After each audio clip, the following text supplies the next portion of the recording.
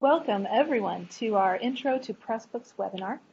I'm Leah DeForest, Communications Strategist with Texas Digital Library. Before we get started, I want to briefly orient you to the controls and BlueJeans that you should see across the top of your screen. You can toggle off and on your webcam and microphone by using the first two buttons showing the camera and mic icons. Your microphone should be muted when you come into the meeting. We are asking that you keep your video off until the Q&A at the end and microphone muted as well.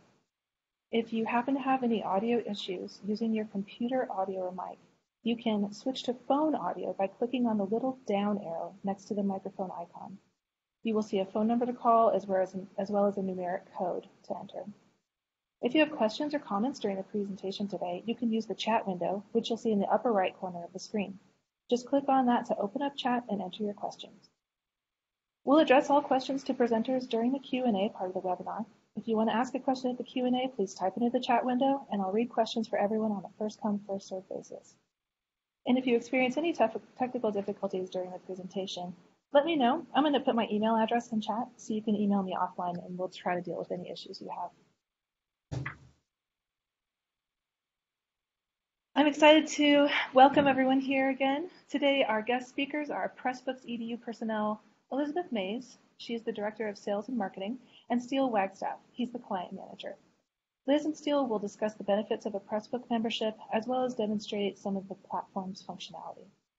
And now I'm going to hand things over to Liz and Steele.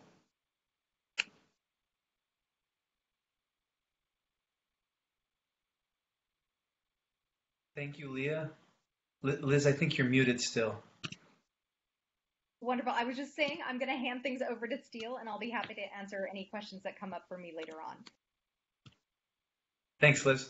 Hey, I really appreciate being able to be here with you virtually today. I'm going to try to share my screen now, and hopefully you'll tell me that I succeeded. Are you seeing my screen? Yep, looks good. Okay, great. And how's my audio sound? Sounds good to me. If anyone in the audience is having trouble, type it in chat, but so far so good. Great, perfect. So I wanted to start by talking a little bit about just the big overall picture. And this presentation, each of these slides or the PDF for them, I just posted them to Twitter just a few moments ago. So they're there at Steele Wagstaff, my Twitter account. If you'd like the slides or follow along, or if you want to reference them later, I just wanted to mention that at the onset so that you don't have to feel like, oh, I missed that link or that went too fast. That should be there for everyone. And I think Liz probably just posted them in the chat too. So the first thing I wanted to say, just a bit of an introduction to who I am. So I'm Steele Wagstaff. I earned a library degree and a PhD in English at the University of Wisconsin-Madison, where I worked for several years, more than 10 years. I taught English literature, I taught composition courses, and I was an administrator for the freshman writing program there. And then I transitioned from a kind of academic teaching career into an academic staff role, where I was doing educational technology consulting and supporting faculty in their teaching, doing faculty development. I worked in the College of Letters and Science, and while I was there, I started and ran a grassroots OER publishing program. It, for me, was really fun. I loved doing it because it combined that love of technology with the love of organization of information, and then the love of books, which I had as you can tell if you study English in library school, which I'm guessing many of you on the call did. That was a little bit of my background. And in the course of doing that, the tool that we adopted and that we were using quite heavily was Pressbooks. I started as an open source user. I became pretty involved in the Pressbooks open source community. I really came to appreciate and admire the people that were working on it and the project itself. And then in November of last year, I joined Pressbooks full-time as the educational client manager. And I also manage the product development a little bit as well. So that's a bit of my story and how I came to Pressbooks. I still do live in Madison, work remotely on the team. But Pressbooks itself is headquartered in Montreal in Canada, though members of our team are distributed. I want to start actually by talking a little bit about some of the animating principles. And this is one of my favorite slides. I'm not sure if she's on the call today, but this was built by a Texas librarian. Is Michelle Reed on the call? I have no idea. Michelle Reed is an OER librarian at the University of Texas, Arlington. And this is actually a wall hanging that she made. And she told me the last time I talked to her about it that it glows in the dark as well, which I love. But this is like a slogan, and it's a phrase that we often use in terms of giving people the quickest, fastest definition to open educational resources. The definition is open equals free plus permissions. And that means that if we wanted to know or understand whether content is truly open, we first have to ask ourselves, is it free and does it grant other people certain permissions? And I want to start with the permissions first. Usually when we talk about the permissions of OER, we're talking about the 5 R's, as David Wiley called them. And they are the permission to retain, to reuse, to revise, to remix, and to redistribute. Each of these permissions in an educational context are really, really powerful. It's what lets us do interesting things in terms of teaching and learning, or in terms of distributing the kinds of innovations that we make. And it's important for us to think about this in the context of open content or open publishing, and even maybe in the context of your own professional values as a librarian. Many of the things that matter for sharing information and making knowledge publicly available have a connection in some way with some of these principles and these permissions. The second thing that I wanted to talk about is why this matters and why so many of us are concerned about textbooks in particular. And the first graph that I want to show you here, this is the longest term view that we can see of what's called the Consumer Price Index for educational books and supplies. So the federal government since 1967 has been tracking on an index the kind of average cost of educational books and supplies in the United States. And this is what that graph looks like over the last 50-something years. It's a terrifying graph. It's steady, regular growth, and it's growth that pretty fast outstrips the cost of inflation. So if you went to college in the 80s, your textbooks would have been, 1/6, 1/7, maybe 1/10 the cost that they are today. If you went to school maybe in this time frame, I'm not trying to date myself too much, but you can see that the index price of textbooks has more than doubled since the early 2000s. And that's a cause of concern for lots of us, particularly when we think about trying to make educational opportunities affordable to all and making sure that we can distribute those more equitably. The next thing I want to show you, though, is at the end of this curve, something weird is happening. So here's the next graph, and this is over just the last 5 years. This is since my son was born. I'm a father. So over the last 5 years, the graph starts to look a little bit different. This is also the graphs that is not just the time that my son was born, but this was when Cengage, one of the big educational publishers, emerged from bankruptcy with a slightly different business model. And I'll maybe hint at a couple of things that are connected to that in a second. And here's what this graph looks like over the last 2.5 years. I'm going to draw a little line here just to make this a little bit more obvious, but what you're seeing, if you can't see the screen, what it's showing is that the index here at the starting point and at the ending point 2.5 years later is more or less flat.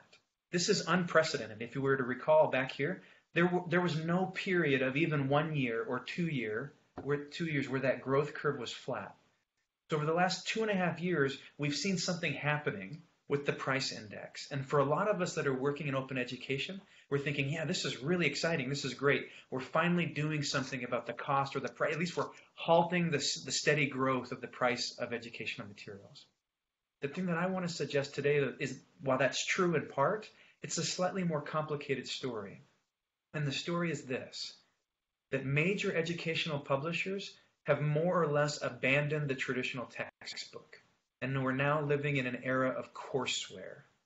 Some of you may have courseware on your campus. Some of you may be excited about courseware. Some of you may be wondering, what is he talking about? What do we mean by courseware? So let me kind of share with you what Cengage is saying about what their business is. This was their annual report to shareholders. You may have seen the news that they are trying to merge with McGraw-Hill and make an even bigger super publisher. But here's what Cengage said in 2018. Growth in the market of digital solutions enables us to capture a greater share of the total market, given the embedded and gradable, accessible orientation of our digital products, as well as the lack of alternative substitutes. Higher education core digital gross sales have grown at 11% annually over the last 3 years. You'll notice that's a very different message than the graph we just saw for the price of textbooks. They're saying their digital gross sales have grown at a little over 11%. And they also say that our revenues are now predominantly derived from our courseware technology. Our sales, marketing, and services teams have shifted from a textbook to a software sales and support model.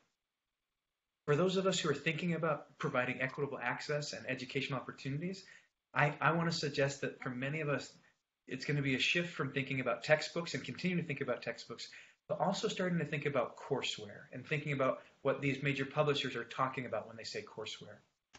And so the point that I want to make here is that to deliver OER, we have to think about content, which we have done a really good job of. And it's also time for us to think about platforms. And I want to unpack this a little bit before I get into the talk about Pressbooks specifically.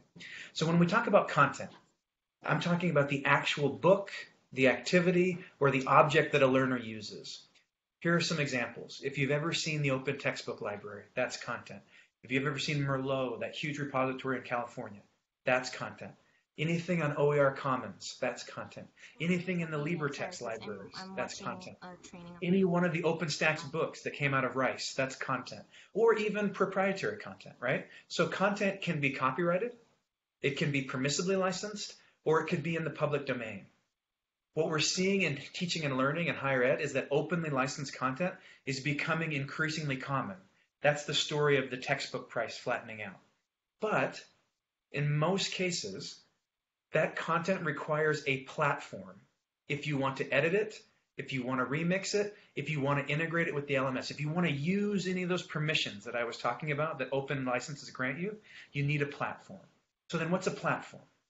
Well, a platform is basically where the content is authored, where it's edited, where it's assembled, and where it's distributed. So here are some examples. The evil ones first. You can boo and hiss if you want, but we've got MindTap, we've got Connect, we've got Rebel. We have Top Hat's textbook tool now. We also have a tool called Open Author. That's what OER Commons makes as their platform tool. Candela or Lumen Learning. Lumen makes a tool called Waymaker that's built on top of Pressbooks. There's OpenStax CNX, which used to be the platform that, what are they called? OpenStax textbooks were published in. It's since been retired. And Pressbooks, which is an example of a platform, and that's what I'll be mainly talking about today. Just as with content, platforms can be proprietary or platforms can be open source. A platform could be free or you have to pay money to use it for creators. So you might pay for an authoring license if you're using an Adobe Captivate product, for example. It could be free or cost money to implement for instructors or institutions. And a platform can be free or cost money to access for learners. So if you think about the products that Pearson and Engage and others are selling, or Cengage are selling, what they're selling is access to the platform for learners. And so each of those points is a choice, and it could be otherwise. The thing that I want to emphasize is when we're talking about courseware, we're talking about the kinds of things we're thinking about making, it's a mixture of both content and platform, each of which can be licensed separately. Increasingly, content is OER, but most platforms today are still proprietary. And I hope I've given you a little bit of a sense for why we think this may be a problem. This is another quote from David Wiley, who in many ways is, many people consider one of the fathers of open education or open content. David, last year, writing on his blog, said the battle to open source these platforms will be a very different battle than the battle over content licensing. Creating a courseware platform is still orders of magnitude more expensive and orders of magnitude more complex than creating an open textbook. So I don't want to make this all of your problem, but I do want to talk about some of the ways that we at Pressbooks are thinking about our platform, thinking about an open platform, and trying to make tools that allow people to fulfill a whole bunch of publishing needs, including open needs. So what is it that we want from our platforms? For me, I was trained as a librarian. That code of ethics mattered a lot to me. It helped shape my thinking about the world and about the education that I wanted to participate in. And I want to start with a set of principles or a set of values that animate the work that I care about, and I think the work of our organization and the company as Pressbooks as a whole. And here are the platforms that I want to talk through. First, that it should be non-proprietary. Second, it should let users come and go freely. Third, it can be made personal or local. Fourth, does it play well with others? Fifth, does it help learners achieve their goals? 6, is it broadly inclusive and participatory? And seventh, is it skeptical of surveillance? Librarians in many ways are really at the lead for many of these things. So I'm hopeful that in some ways the values and what we're talking about with our product here will resonate with the values that you hold and that you've devoted your professional lives in service to. First, is the platform or is the tool non-proprietary? Meaning, is it open source and does it use open source components? In our case, Pressbooks is an online book publishing platform. It makes it easy to generate clean, well-formatted books and multiple outputs. Pressbooks is built on top of WordPress and is itself open source. This is Hugh McGuire, our founder. If you want, this is on the screenshot on the left here is pressbooks.org, which is the home of the Pressbooks open source project. We have a bunch of documentation and description for the open source part of Pressbooks. And a screenshot on the right is the README at our GitHub repository. So the code that we produce and we release is released under open licenses. Anyone in the world can view it, can contribute to it, can comment on it, or can just download and run it themselves. Second, Pressbooks itself, when you install Pressbooks, it makes a bunch of really important transformations to WordPress. And so each Pressbooks instance is its own network. And so what you're seeing on this page is an example of 4 different Pressbooks networks. Here's one that's being run by eCampus Ontario, which is a large provincial organization in Canada. Here's one that's being run by the Open Textbook Network, which many of your schools may belong to. Here's one in the bottom left from Texas. The University of Houston has their own Pressbooks instance. This is their own network. And here's one from the Rebus community. So each Pressbooks installation is its own network. On that network, you can have a big sortable catalog of all of the public books on a given network. That catalog can be filtered by subject, by license, be sorted, and you can see here are an example of a bunch of public books that have been published on a given network. Second, thinking about what do people do with Pressbooks. There's a lot of things that people use Pressbooks for, but helping you think about use cases. I'm not going to provide lots of detailed examples for every one of these things, but I could outside this call, or we could do that in a follow-up thing. But usually people are using Pressbooks to replace expensive textbooks.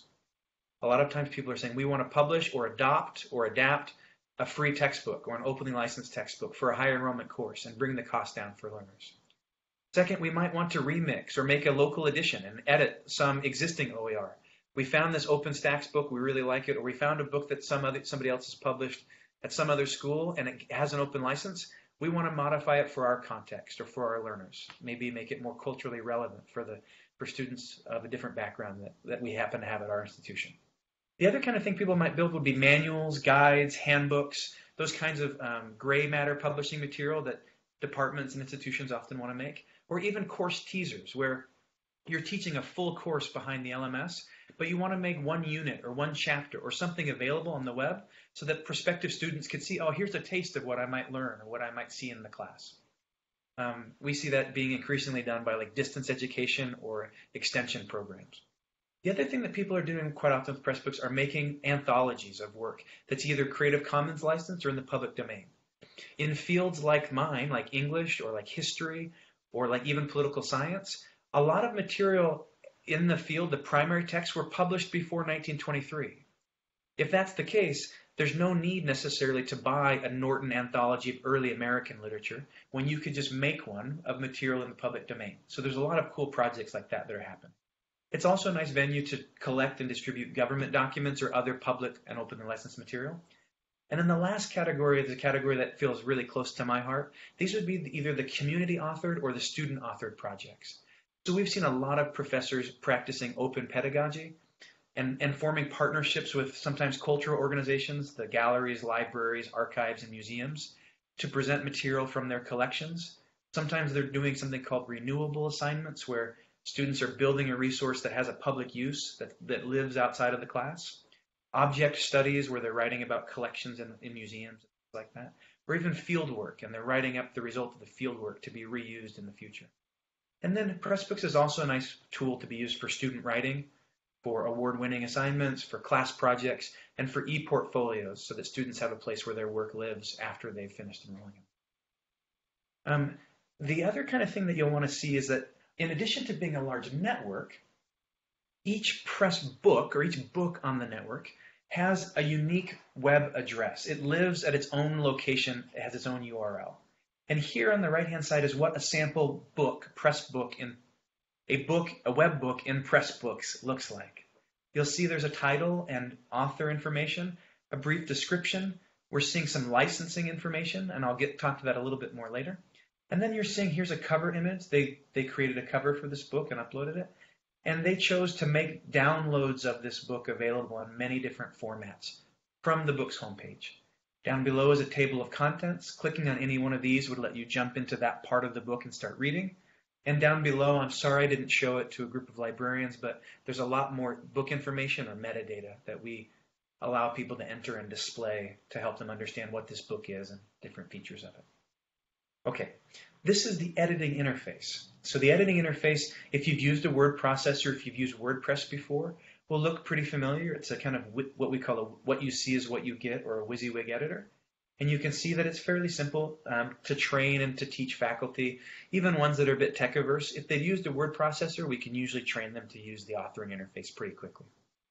Another thing to note about Pressbooks is that because it's done on the web, we keep revision history, so you could revert to previous revisions.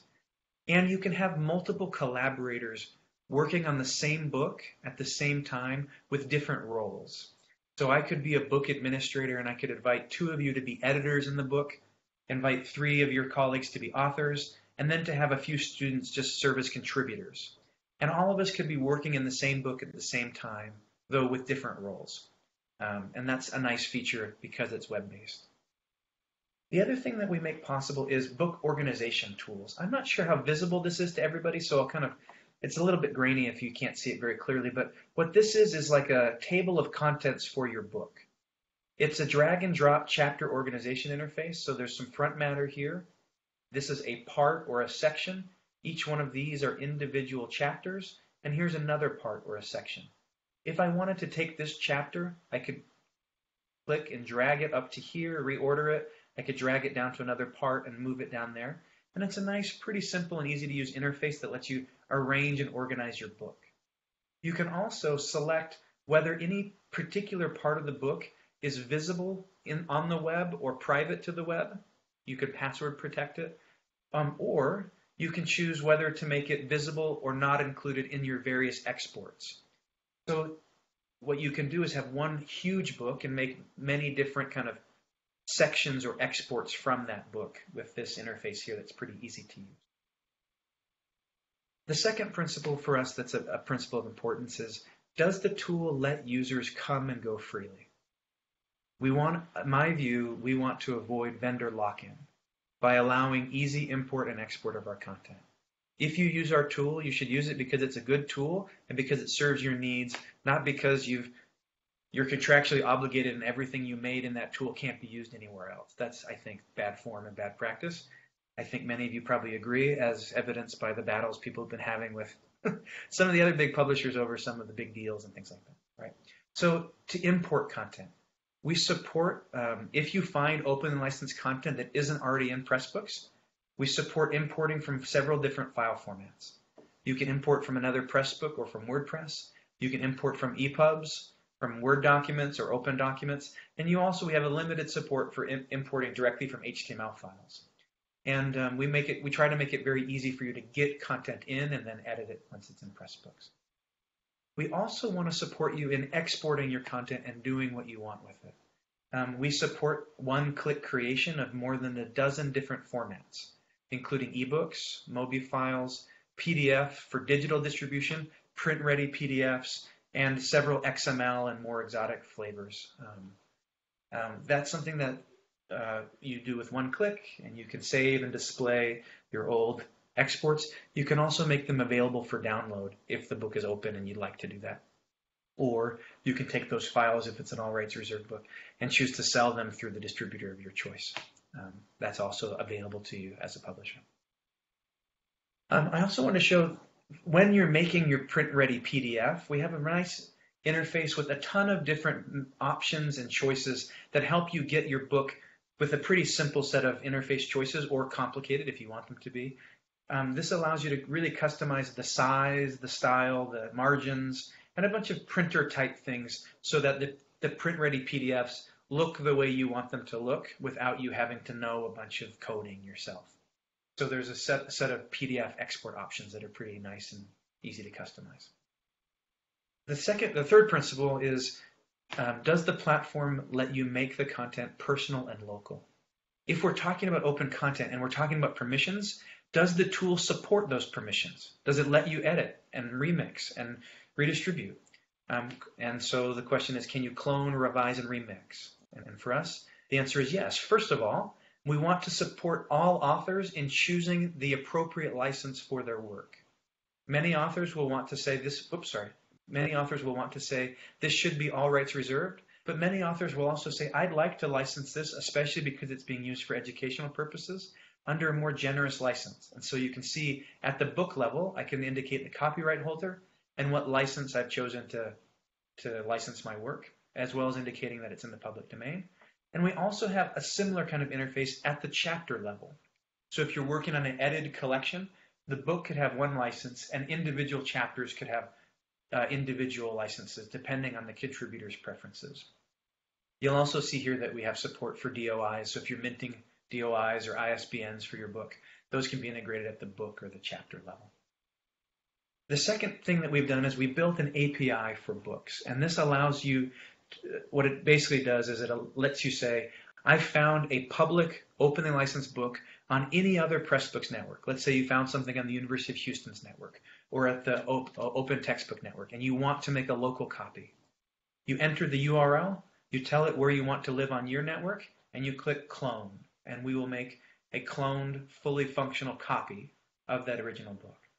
Because using these permissions is important, it's also important to respect the terms of the license. And so when we clone a book, there will automatically be an attribution included that says this book here that you're looking at is a clone version of the parent book and give you a link to the source so that you can respect the CC BY or the attribution license that you're copying the book under.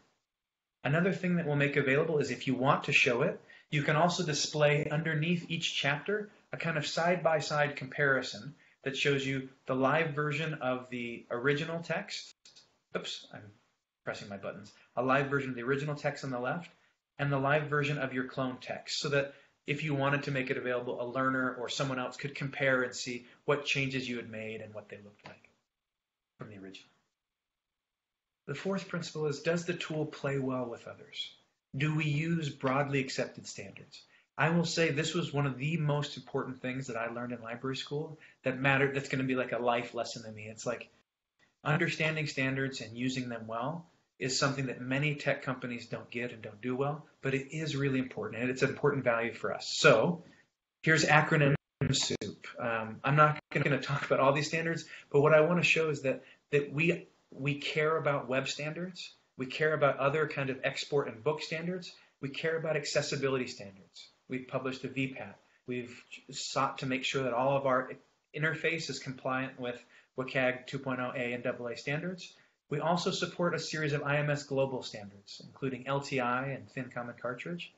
We support SSO, and I'll show you that in a second, single sign-on. And we're also exploring MARC record exports and some other IMS global standards that we think are important to our learners or our users. This is what an LTI integration might look like. So this is the LMS that you're seeing here is Canvas. I've taken a single Pressbooks title and made one export. And when I imported it into Canvas, it brought in every one of my chapters as an LTI link. This means that when a learner clicks on the link, they'll see the Pressbooks content inside of the LMS as though it were native to the LMS. So the learner has a lower cognitive load. They're seeing the book as if it were part of Canvas, but they're seeing the book with all of its Pressbooks features right there. If they wanted to, the instructor could also then put a quiz or a discussion forum or any other LMS activity in between chapters. The book is just acting as a spine here, and it's also keeping them in one place if that's where the learning is supposed to happen in that instance. So that's kind of what we do with that particular standard. We also support single sign-on. So on certain networks, if you want, this is something where you can set up either with CAS, if that's the authentication method that you use, or SAML2, sometimes people refer to as Shibboleth. So here's an example of a login page for a network that has SSO. In this network, users could log in just with their username and password, or they could log in with they call it Hawk ID at Iowa. So if a user clicks this button, it takes them to their NetID field and they enter their NetID and password, and then we check it against the Pressbooks record and we grant them access to Pressbooks because they've integrated with their system. The fifth principle here is, does the platform help learners achieve their goals? And by this we mean, does the book or does the publishing platform allow you to include interactive components? And if it does, are they components where the feedback is designed for learners first, not necessarily for administrators, even for teachers, but is the feedback built for learners? And this is something that we've really worked hard to try to do. So we let people embed lots of different kinds of interactive elements. So for example, you can add YouTube or Vimeo videos. You can add PhET simulations. Here's an example here, a kind of gene expression activity that was built at Colorado. We grabbed the URL, we paste it into its own line in Pressbooks, and voila, the activity is just natively embedded there in Pressbooks. There's a number of different types of embeddable content that we support by just pasting the URL into the editor. The other kinds of things that we would support would be embedding interactive content like audio, video materials. Here's a YouTube video. Here's an audio playlist with a series of vocabulary words that you could play and listen to in a Portuguese language book. And here's an example of just an audio file on its own in a Pressbook. All of those things are things that you can't do very well with print, but you can do with webbooks, and we also want to support in Pressbooks. The other really exciting piece is that we've integrated a third-party plugin called H5P. H5P networks, or H5P allows you to build a whole bunch of different interactive activities directly in the Pressbooks dashboard. So here, this example, you're seeing someone building a multiple choice quiz. They've made this quiz and this activity, and there are something like 40 different interactive content types available from H5P. They're really exciting. There's tons and tons of them. I could talk a little bit more, maybe even demo this at the end if you wanted to see this in more detail. But you can make any one of these activities directly in Pressbooks and then embed it in a Pressbook. So here's two examples that I really love. This is a friend of mine in Indiana. She took a photograph of her desk as a woman working in tech, and then she annotated this image using what are called hotspots. So this is embedded in a Pressbook. She says professional life. And then there's this interactive activity where you can learn more about her through an annotated image. And then she writes below it what she's describing and telling more about the activity. On the right-hand side, here's an example of a flashcard quiz activity. My friend and colleague Naomi Salmon built this at Wisconsin. She's teaching people the flora and fauna of Wisconsin. So here you see a picture of this snail, and you type in what you think the name of the snail is, and you check your answer. It will give you immediate real-time feedback saying, oh, no, that wasn't it. If you wanted to, you could also click this little I button and get a hint or get some kind of clue. And so there's a 6-part flashcard activity she built to teach people some of the animals and plants of the state. You can build these types of activities and lots more into your books, which is really exciting, I think, for lots of our educators. The other thing that we want to do is we want to make sure that if we're making an export that doesn't include interaction, like a print PDF, that we have a graceful fallback. So here we had a YouTube video, and in the PDF it will say, there was a YouTube element. It's been excluded from this version of the text. If you want, you can visit this URL to see the video. So we're making sure that even in the formats that can't include interaction, the learner knows that something was there and where they could find it. Here's a fun story, kind of putting it all together. This was the very first project that I ever published in Pressbooks. So it's kind of my Pressbooks origin story. This book here, this kind of green dragon here, was published in 1964. It was a Brazilian Portuguese textbook. It was revised several times, but the last revision they made was in 1993 by Severino Albuquerque and Mary Schill.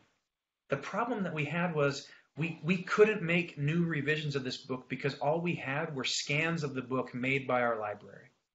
And so they needed to make updates to the book. There were a lot of reasons why this book was out of date. One of them, for example, was they had asked them about future tense verbs, and they'd say, what will you be doing in 1999? That's printed in the text, right? That's no longer a future tense question. That's 20 years old, right? So they needed to update the book. So what we did was we took that scan, we OCR'd it, we brought it into Google Docs, we cleaned it all up, and then we brought it into Pressbooks, and we published it now as this freely available open online text. It's the first digital edition. It now has 30 audio dialogues where you can press play and listen to native speakers have a conversation. We have over 1,000 audio vocabulary words where listeners can, in the book, you can listen to someone say each of the vocabulary words as a native speaker. And then they built over 120 of those interactive H5P activities. They have fill-in-the-blank activities. They have verb conjugation practices. They have drag and drop activities. They have all kinds of activities where learners can test their knowledge and figure out, how well am I doing with the content that I've just read? In the textbook, they would write questions and say, okay, write this out as a worksheet, give it to your professor, and they'll give you feedback. But now they can just do that directly in the book, and they're freeing up more class time for active learning and direct instruction. The next principle here is that is the platform inclusive? Is it participatory? By this, it can mean many different things, but I'm going to choose to focus on a kind of narrow set, which is, does the tool invite and enable both public and private web annotation? Does it let people write in the margins or on the text or include that content? So just as with H5P, we've also integrated with another third-party tool called Hypothesis. Hypothesis lets people do open annotation, web annotation, on a Pressbook text. This annotation could be in a public layer, it could be in a publisher layer, or it could be in a private group that is visible only to students in a particular class. It can also be used for private note-taking and marginalia. All the kinds of things you used to be able to do in the margins of your book, you can do in a Pressbook. And you can do this, actually, you can do some things that you couldn't do just in the margins of your book. So the big idea here is that because it's on the web, it can include more than just text on text. Here's an example of a poem. So I love the poet Lorraine Niedecker. She's from Wisconsin. Here's a short poem that I teach people about. And in the annotation pane, you can see in the annotation layer, I've included a photograph of a historical marker in this place pawpaw that she writes about. I've included a YouTube video about pawpaw as a fruit, how you can cut and serve it. I've got a link to a bunch of recipes for cooking with pawpaw. And then down here, there's an audio file that has the poet herself reading a poem, so you can hear her voice as a living person, right? All of these things can happen in the annotation layer, just like they can happen in the book itself. And that's a really exciting possibility because I can do teaching and learning things here that are public. I could also do them just in my class. I could have students go out and reply to each other in their textbook instead of having to do it in a discussion forum. If that's exciting to you and you want to see more ideas for that, I gave a presentation during Open Ed Week with Jeremy Dean, who's the Director of Education for Hypothesis, and you're welcome to dig into that a bit more or ask questions about it later. The last principle is, are we skeptical of surveillance? I think one of the big things that's going to happen and we'll likely be dealing with in the next several years are going to be fallout and concerns over surveillance and use of student data and appropriate use of student data. So does the platform only permit ethical, learner-centered analytics and reporting? Right now, we're really pleased to report that we do not track or store any information about what learners are doing in our books. We have an EDU privacy policy where we make it clear what we do and what we don't and why. We have started to talk with our existing clients and others in this community about what ethical, learner-centered analytics might look like. And two things that we're considering, which we haven't yet built, but we're thinking about. One would be many people that are using the LTI tool would like to do some outcomes reporting. I worked on an experimental project at Wisconsin where we did this, and so that's something that we'd be considering and looking at doing with grade passback. And then the second thing would be instrumenting Pressbook so that it produces learning analytics statements, but probably rather than us storing them and then selling them back to you, my preference or our preference would be to send them directly to an institution-owned or institution-run learning record store so that you could care for your learner data. Since it's their data, you ought to be the stewards and the caretakers of it rather than some ed tech company who has different motives than your own. So this is a little bit of our thoughts on this value or this principle. So the next step is like, okay, so that's what Pressbooks is and more or less what it does and why we care about it. So what are your options for using Pressbooks? So you can, of course, download the software and install it yourself on your own server. I did that for a few years, and I had a good time, except for that it was very hard and time consuming, and I wanted to do other things than be a DevOps system administrator. So we have hosted plans where we will host and maintain and update Pressbooks EDU networks for schools. You can contact Liz or sales at Pressbooks directly, or visit this URL on our website to learn more about those hosted offerings.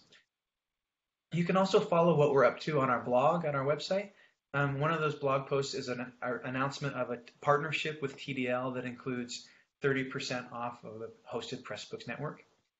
We have a really detailed user guide that's kind of a self-paced documentation. We have a whole ton of training videos that show people how to do things, and then links to our open source project and the community forum and our GitHub repository. So that's a lot of different ways that people can find out a little bit more about Pressbooks and see what we are and how we do things as openly or as transparently as possible. So that is what I wanted to kind of present. I know we've got maybe 15 minutes for questions and for live demo. I'm more than happy to, I'll go in and check out chat right now and see what you want to know more about or what you'd like to ask me or Liz.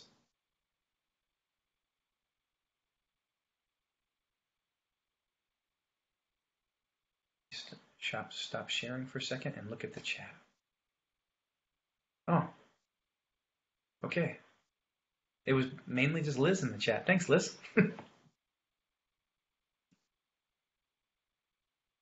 is Leah Steele. I'm wondering okay, we do have a couple questions coming in, so I'll save mine. We have a question from Kelly. Could you explain more about the non-hosted version? Sure. So as I said, Pressbooks is open source software. So what you would do is if you controlled or owned your own server, you could download we have installation instructions on the Pressbooks.org site, but you'd have to install your own Pressbooks network, and then you would be running it on whatever hosting or whatever server you were doing, and you would be using the open source version of Pressbooks. If you do it yourself, there's a couple things you need to know about. You need to know that you're going to be responsible for all of your security patches, all of the updates. We release releases pretty regularly, and so you'd be responsible for keeping that up to date and all of the various dependencies and those kinds of things. You're going to need probably someone who's a pretty experienced DevOps person or system administrator. And if I'm being honest, those people generally are pretty expensive. They're usually much more expensive than our hosted plan is or are. That's what we found, at least. I was doing a lot of this myself and asking for other people's help, and it became so costly that it was more cost effective for us to go to Pressbooks hosting. But that is how you would do the non-hosted version. I hope that spoke to your question, Kelly, but if not, I can clarify more. Okay, so Blackboard integration, both Angela and Arlene are asking about that. Yeah, so I was showing an example in Canvas, but the principle is the same for any LMS. The integration that we built, that LTI integration, the idea of LTI is that it's interoperable with any learning management system. I just happened to use Canvas in my screenshots because that was the one that I had access to at Wisconsin when I was making the screenshots. But at Wisconsin, we started with Desire to Learn and Moodle and then moved to Canvas. So there was a time that we were using 3 LMSs, and I was actually using the Pressbooks LTI integration with all 3, and it worked fine. We also have, we know of a number of users, both open source and hosted clients that use it with Blackboard. So the LTI principle is the same. Yeah.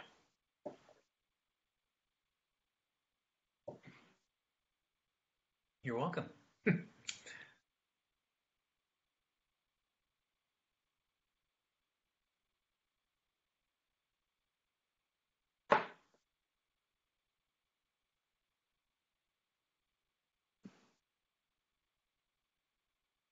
Do I have any other example? Arlene, could you clarify that question a little bit? Oh, yes, other examples of Pressbooks. Yeah, because I didn't show a lot of actual examples. Sure. I could show you examples I could show you dozens of examples. If you have maybe a discipline or some kind of topic in mind, and accounting. Great question.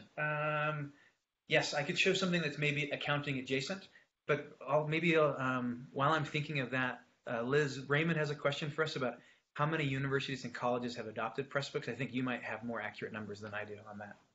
Yeah, sure. I see that question. I would say probably including those who are utilizing it through different consortiums.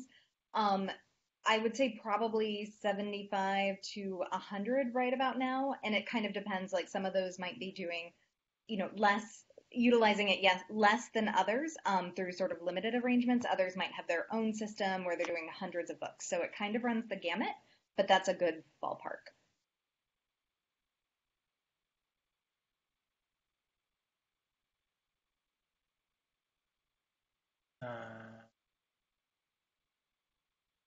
I'm trying to think of, I don't know if I have a good accounting example for you right now, Arlene, but I'll show you if I can remember the URL. How about one that's math heavy, at least? Or business management? Okay. Sure. Let me jump into a screen share and then if I can remember how to do that again. I'll show you an example of a book. Here we go. Okay, so here's a book that I worked on at Wisconsin. It was for, there was the honors biology program had made a series of manuals for their students. And so they have a statistics primer that they made available for learners. And so this was kind of a math heavy book. So the professor starts by saying, okay, we're thinking about data. Here's some variability. I don't know where he gets into his math stuff. Okay, so they have an example of like population generalizations. They've got some tables. I know they use LaTeX and math stuff quite a lot in this book. I'm probably scrolling too quickly for it to be useful. And then if you wanted to, you could see here's the annotation layer that you could expand and move around, and you could have public annotation. So like, let's say a student has questions about accuracy and precision. If I wanted to, as a professor, I could be like, oh, here's the part of the book that you need to be paying attention to. So I'd write in here. To understand this better, and then I paste a YouTube video or something like that. If I wanted to, I could make that public annotation, and then I could actually just share a link to that annotation with the student. And then when the student would grab that annotation, they would jump to that particular part of the book, and they would see my comment for them, which is a kind of nice feature. Arlene, is this okay as an example? And you'll see like there's an example here. There's probably some good data in here somewhere. You can see math and all that other kinds of stuff. Another fun book that is a topic that went a little bit over my head was like game theory. Yeah. There's two Spanish brothers and an econ professor that wrote this really cool textbook that I really loved called Agent-Based Evolutionary Game Dynamics. And they're teaching you how to use this NetLogo software and to run like simulations and all those kinds of things. You'll see there's a bunch of features like footnotes and other kinds of things that are pretty common for books. As you roll over it, there's a tooltip. If I were to click on it, I would jump down to the footnote, and I'd jump back up to the footnote. You see section headings and subject titles, block quotes, all the kinds of things that you'd see normally from an ordinary textbook, except that in this book you'll have interactive videos and other stuff that's, again, I haven't studied this topic, but I guess I should start with the open textbook and learn more about it. Those are a couple examples that come to mind just offhand. I'd be happy to provide other ones, or we could email about them. I don't know all of the books that have been created with Pressbooks because, as Liz said, there's probably close to 100 schools using it and making new books all the time. So I can't quite keep up, but I often go to the open textbook library and just see, oh, here's a new cool book. That's interesting. And then James asked about, Kelly said, let's get to Kelly's question. Kelly asked, go ahead, Liz. Let me get Colleen's because hers was first. Oh, okay. Sorry what was about Colleen's that. question? And we were supposed to read them out for the transcript. Yeah, so Colleen says, so plans aren't based on number of books created or edited, correct? Looks like it's based more on storage size, users, and views. So I can speak to that. We basically have two plans for individual institutions. We have the silver plan and we have the gold plan. And what the silver plan is it is essentially an enterprise system for your institution that is brandable to your institution. You can change the logo, the colors, the title, all of these different things. You have an institutional catalog that comes with it for the work that you create. And then that comes with various educational features. So everything from the cloning tool that Steele demonstrated to H5P integration, Google Analytics integration. On all of our institutional plans, we have thin common cartridge exports with web links. We also have, on top of all of that software, we also have a layer of support and training. So typically each plan has a number of support contacts, either 3 or 5, who are sort of the point people to us to escalate any bugs or complex support issues. And they receive a training, but in addition to that training, we also will do a training or several trainings, depending on your plan, for the actual faculty in how to use Pressbooks for their OER efforts. And then we provide support to those, what we call network managers, who are, again, the support contacts. That is all in the Silver plan. The Gold plan, the major differentiator there, yes, there are some differences in the storage and things like that, but the biggest nuance is really that has the availability of integrations with your university infrastructure. So particularly included in that plan is an LTI integration, and that is the one that's still described with Blackboard or Canvas or Moodle or D2L, et cetera. Also on that plan, you can, for an additional one-time configuration fee, you can get SSO working and authenticating and integrated with your university there as well. So those are the bigger differences between the plans. Yeah, thanks, Liz. Yeah, so I would say to your question, Colleen, speaking of that, yeah, we don't, my view is we don't really want to meter your plan based on the number of books, because the point is to make as many, if the point is to encourage open content, we don't want to we want to incentivize you to use it as much as is useful for you. I think we all benefit. The more people make open content or more they publish useful learning material, the more everyone benefits. So our business model ought to reflect that, in my view, and so that's why we try to do that. Kelly asks us, can you give a very, very general explanation of how campuses are starting this process? Meaning, is one librarian in charge and educating professors? Is a team in charge of it, advertising, educating, etc.? What experiences have you had and or seen in this aspect? That's a great question. Liz, go ahead. Yeah. Yes, no, and I'll say we've actually talked with some of the schools that are using Pressbooks, and on our blog, you'll actually find some case studies. It's been a few months since we've done one, but we've done maybe 8 or 10 case studies talking about each school's unique way of implementing it. But in general, many of those we're talking with are groups made up of, a librarian, the OER initiative coordinator, sometimes the Center for Teaching and Learning. So they're typically, cross university groups who've been put together for the purpose of advancing OER initiatives or projects that you may have in place. And I've seen people use different ways to market their initiatives to the faculty. Sometimes there's grants attached to it. Sometimes there are communities of practice around it. And I suppose I would actually say those case studies kind of go in more detail with individual schools. Steele, do you want to add anything to? No, I mean, so there are lots and lots of different models for this.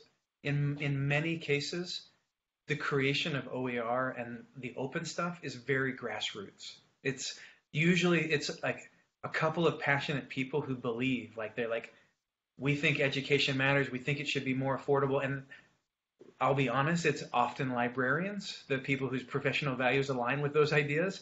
And so those people will say, we are the champions and we want to do this and we want to grow a program or do something well. And then they're thinking, well, what are the appropriate tools for us? And that's a hard thing to do. So sometimes they'll say, well, we want somebody from IT, or we want an ed tech consultant or somebody to help us assess the tool space. And so that's usually where people start to look at Pressbooks and say, what are our options? How do we want to do this? And then once it becomes an adopted tool, there's lots of different models for how that works as well. So in some cases, the institution will offer some kind of grant program or incentives for instructors to either write a new text or adopt an existing text. Sometimes they offer course releases or small grant programs.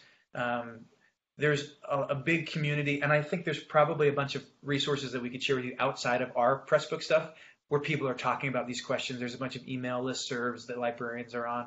Spark has been very active in that respect, and the Open Textbook Network has been very active in that respect.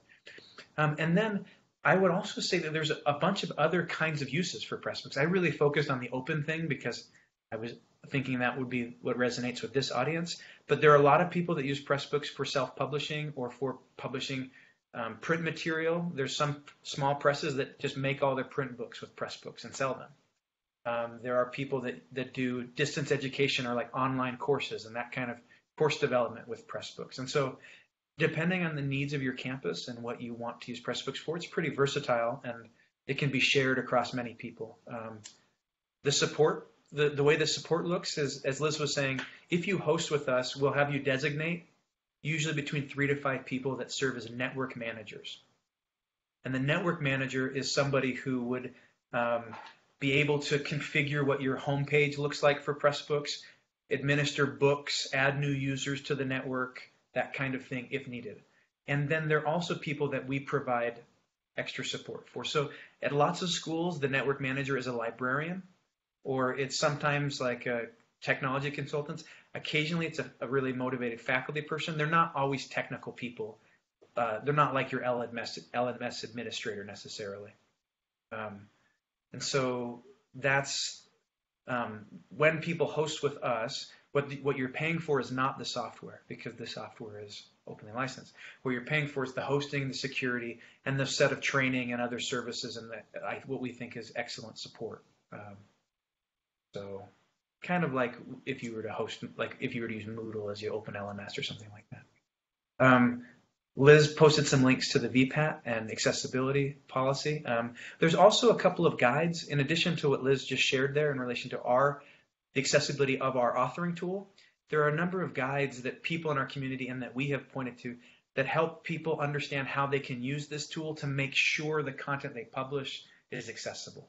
Because the authoring interface can be accessible, but you can make inaccessible content if you don't, for example, like add alt tags to images or make other kinds of decisions. So Liz just posted a link there to a really nice toolkit that our friends at BC Campus made about making accessible content. And they're very heavy Pressbooks users, so you can see there's a lot of Pressbooks type examples and things there in that toolkit. I think we're running right up on time. Leah, do you want us to do anything else before we close down? Oh, could you sing us a song? I'm just kidding.